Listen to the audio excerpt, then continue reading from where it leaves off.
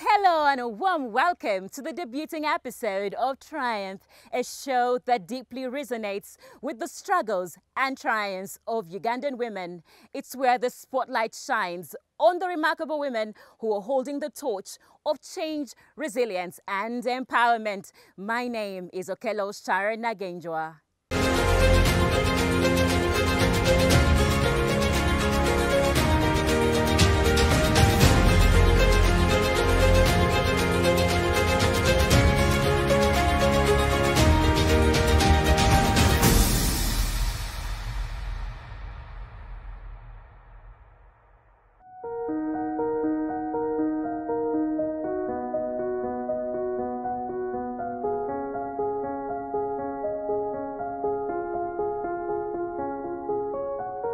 Today's episode spotlights a story that proves that within every struggle lies the seed of greatness. From a banana hawker to a community leader, Honorable Florence's journey of empowerment is an ode to the power of a single individual to drive meaningful change and create a legacy that echoes through time. Florence, thank you so much for joining me today. And the entire team of Triumph. Take me back to your journey, but first, introduce yourself a little. Yeah, I'm very glad to meet you. My name is Councilor Florence. I come from northern Uganda. I reached in Kampala here in 2005 when my husband got a job in tight security. So he came here and took like 1 year and 3 months.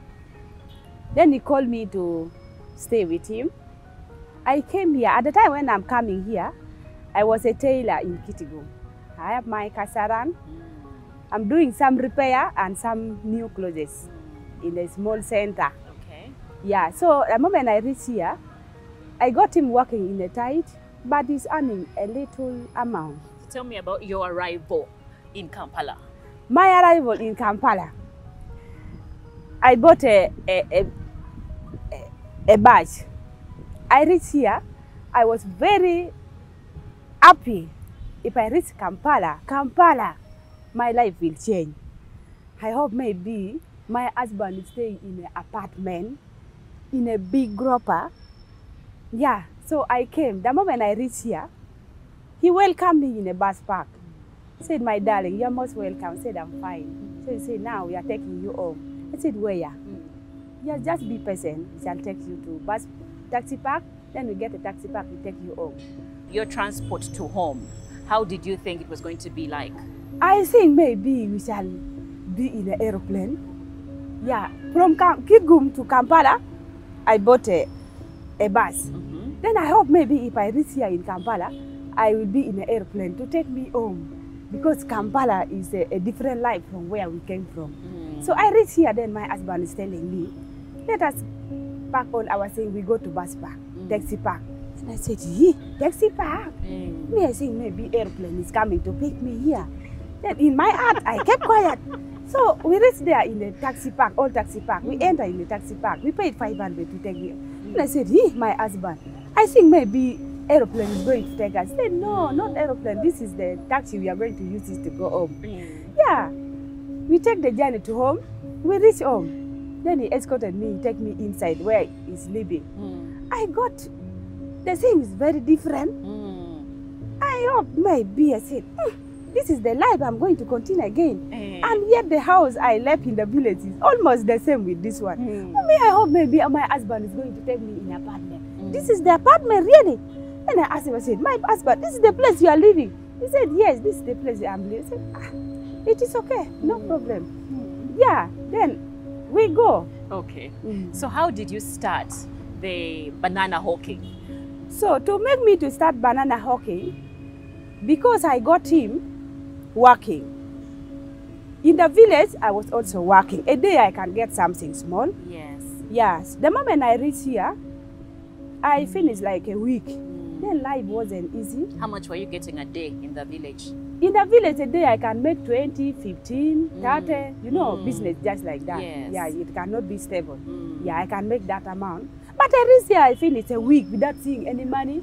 But my husband is giving me just 5,000 a day for my feeding. Then out of that 5,000, I use it until I have my kabok. I use 2,000 because seeing is not expensive like this day. A day I can use 2,000. 3,000 I put it in my kabok. I have kabok inside my house. I said, even my mom is happy. Your savings box. My saving box. Even my mom is happy. My dad is now in Kampala. The time she's coming back, she will buy for me a very good gift for me. And I said, out of this 5,000, let me use it. I have, I keep, I use, I have. I can use a day 2,000. 3,000 I put it in my kabok, saving box. Yeah.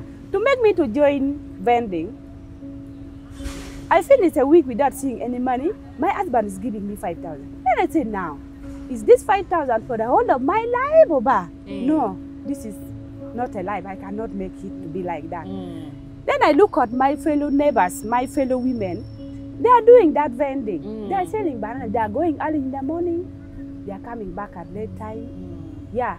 So I asked them, I said, my dear, I need some advice from you. I'm seeing you going every day. Where are you going? And you are coming back with something small in your pocket. What are you doing? They told me, madam, this one you cannot make it.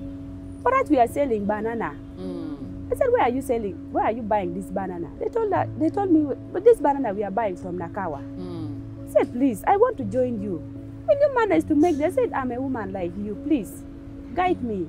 I want to go and do this business. Because I tried also to look for the job like a cleaner. I moved like 2-3 days. I couldn't make it because they need educated people. Even a cleaner? Even a cleaner. They said we need people of senior 4, but senior 6. Maybe I reached at the big office.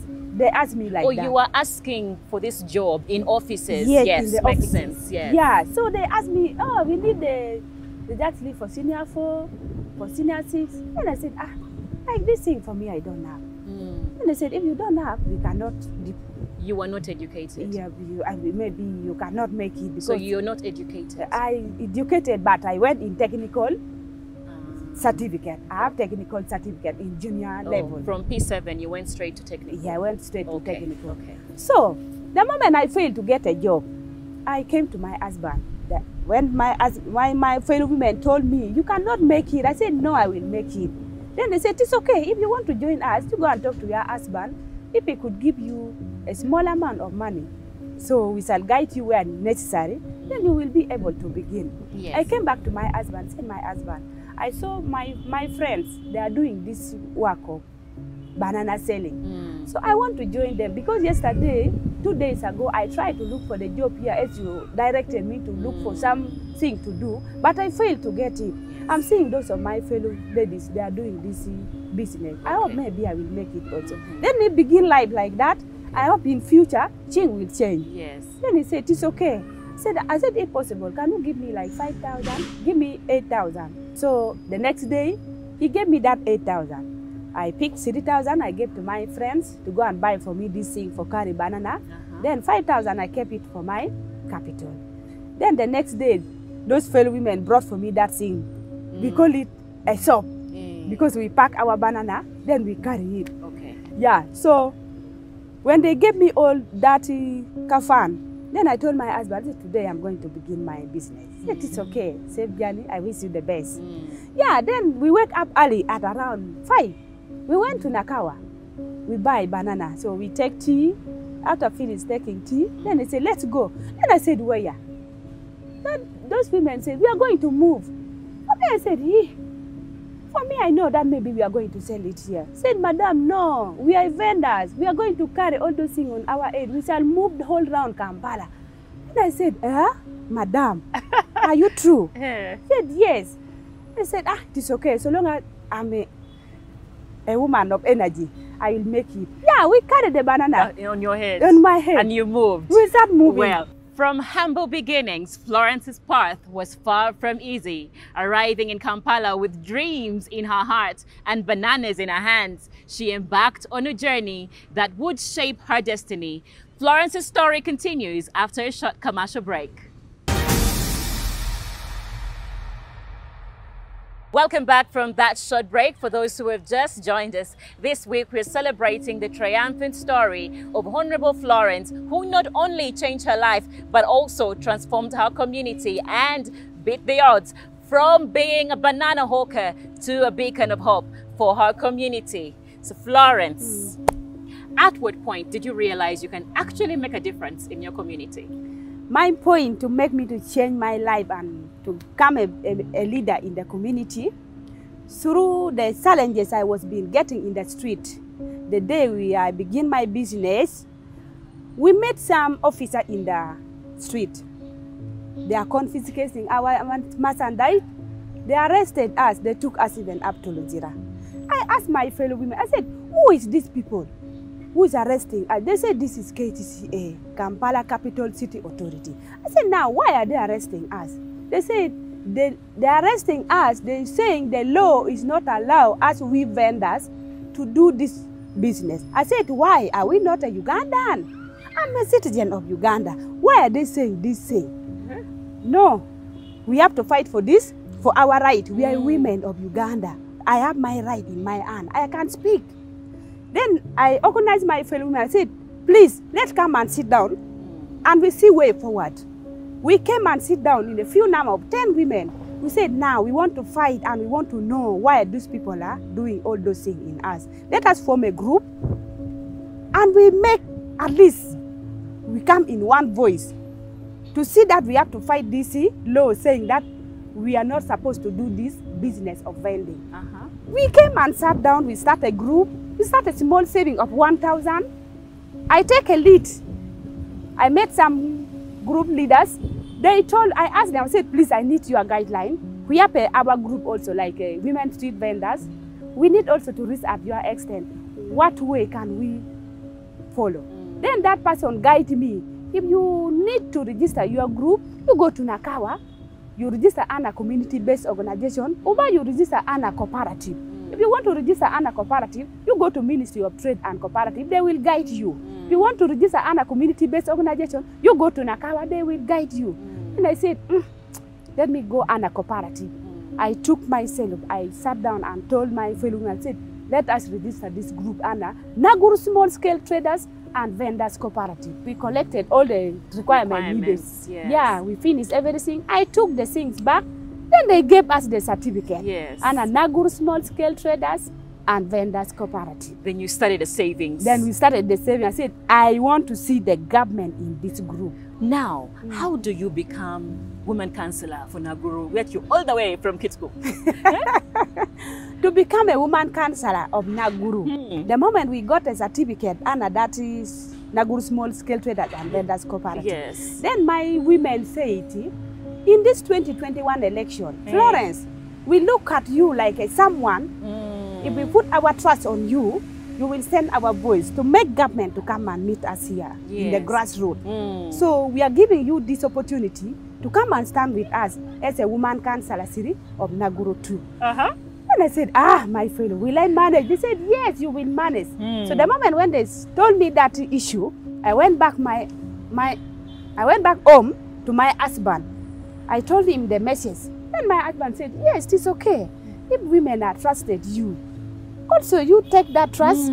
Yeah, you take action on it. You know, you never know what God will do in your life. So they look something in you that you can make different in their life. That's why they told you to go and be a candidate of this area. Okay. You're such a remarkable woman. Most of the time when people come here, they're different, it's different situations. They're not that brave and confident to gather people, women together, make a group and move forward and transform their lives. But what you have done is not only transform your life, but also the life of the community. So for other women out there who might be in your situation, they probably come from different parts of Uganda with dreams and hopes to make it in Kampala or to make it in another part of the world which is not Kampala. What message do you have for that woman? So according to me, what my fellow women has trusted me, they have given trust on me. Now I go through what they have told me. Yes. So now I'm a woman councillor of Naguru to be Paris. my life has changed. Yeah, my life has changed. Even my family is okay. I went back to school also. You did? Yes, I went back to school. I want to get a certificate of senior 4. I'm going to sit for this year. You are? Yes. So in the community, it is a lot I've done. I transformed their life through skilling program. I transformed the life of 100 women through skilling program. They did tailoring, hairdressing, shoemaking. I gave even tool to them. Those who did tailoring, they have got tailoring machine. Those who have done hairdressing, I've got a thing for the hair salon. Those who have done bakery, they have got the oven. Yes. So I'm also fighting for some youths also to be involved. Yeah, very recently I'm going to gather also youths. I want to transform the life of youth also. Wow. So my community love me. I love them also. Through my story, I have many opportunities to stand with my group. So what is the message to the other women out there who are not in your community, but they're watching this story right now? So my message to my fellow women who is watching this story, we women of Uganda, let's stand on our feet. In any challenges you are going through, don't lose hope. You focus on what you are doing. Do things which can make change in your life. If you are seeing things is not making change, just leave. Let us focus in learning, like other learning, DC, skilling learning. Yeah, it can transform our life. Wow. So that is my message to my fellow women who is watching this program. Okay. Wow. Florence, you are such an inspiration. You're the kind of women I like to talk to. Thank you. Yeah. Thank Well, you very much. there you had it from Florence.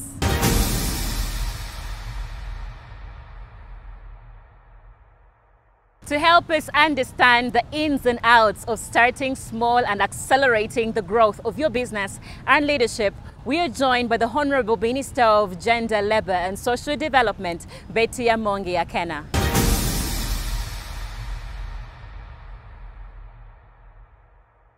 First of all, I would like to congratulate Florence, who from the rural setting, with courage, came to Kampala, joined the husband, and found these neighbors who did not have startup, who did not have information, who did not have the infrastructure to support their businesses. With her leadership skills, she managed to bring them together. So in businesses, especially for women in slums, because in cities we have slums, and most of the women in the slums are sometimes wives of drivers, wives of people who are cleaning on the streets, transporters who are in the transport sector. They literally do not have fast capital. So the leadership, the collective bargain that Florence had to bring them together as a group became one of the most powerful tools to support them. The collective coming together became powerful in supporting them to come as a cooperative. So this shows you that out there are very many women whom, when supported and given information and given opportunity, they can thrive. In the gender inclusive financial services, we look at the common user facility. In the context of these people who do not even have money to start their business, how do we support them? First, to have a startup. Secondly, to have a common user facility. And third, the voice. And that's why you see, as a government policy, throughout the country, on the roadsides, we've built the stalls for women to sell their products. And in those stalls, you will find a woman has a very small space selling tomatoes, selling onions, carrots, because we understand that such categories of women do not have enough money. But when they come collectively, they will occupy the common space that makes them and allows them to sell common products that complement each other. And our new program of Grow, we are going to support many markets within Kampala metropolitan areas like Nakawa Market, where we shall build stalls, build common user facility, support them with very low interest rates of loans and credit facility that will support such women to come into the forefront of the microfinance and business development services.